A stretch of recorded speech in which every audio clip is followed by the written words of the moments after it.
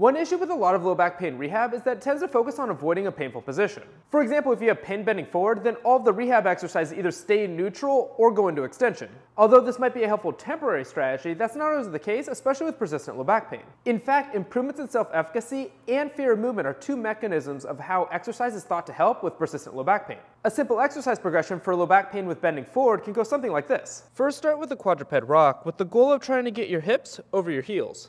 Then increase the challenge by doing a tall kneeling hinge.